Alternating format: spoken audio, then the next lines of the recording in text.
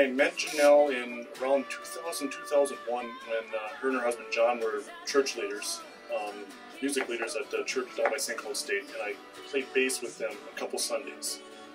Did that for a little while and then lost touch.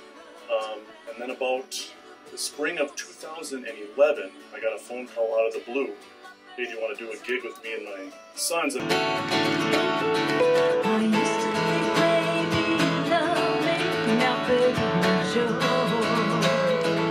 It takes about 4 or 5 years to get really well known in an area, and we've been playing as a full band for about 3 years. Our first gig as a full band was actually out at Fisher's.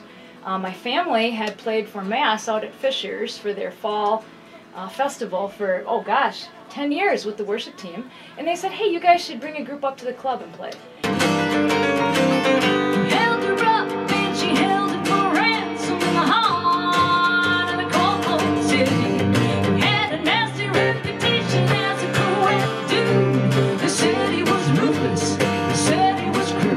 They had one thing in common, they were good and bad. She said, faster, faster, the lights are turning red. The duo stuff is, I mean, we have all the work you want with the duo stuff, the patio type stuff, yes. And you don't have to drive that far, you know, hour and 15 minutes or less, which is perfect.